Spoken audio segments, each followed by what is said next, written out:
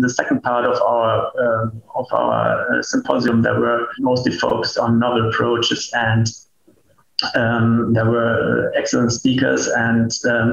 Paul Brockelmann presented approaches implementing targeted therapies in the first-line treatment of Hodgkin lymphoma, including anti-PD-1 antibodies and brentuximab vedotin. And Graham Collins presented ongoing trials with novel agents, including anti-CD25 directed approaches and others, and the combinations of PD-1 inhibitors and hypomethylating agents, and the results from these trials are encouraging, so that there